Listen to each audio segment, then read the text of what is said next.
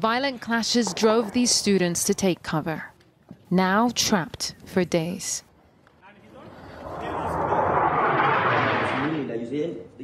One of them shows us their shelter in a faculty basement. They have limited supplies and are unable to leave for help. A student has been killed and we can't move his corpse. Another student has a serious injury. The situation is dire and we need intervention as soon as possible.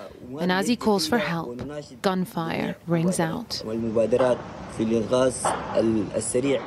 All across the capital, confrontations between the army and paramilitary rapid support forces have engulfed the city in smoke. The two strongest armed forces in the country, head to head. But days on, it's still unclear what gains have been made, as the battle for power spreads from the streets to social media. This state broadcast shared to the Armed Forces Facebook has soldiers yelling, "Where are the rapid support forces?" to the sound of victorious music. Videos uploaded by the rapid support forces showed their officer claiming control of the state broadcaster's offices and the state airport in the northern city of Merowe. We got on a call with the army chief and de facto head of state. Okay, the head of the army is currently calling us back. Will you go to the negotiation table for the stability of the country?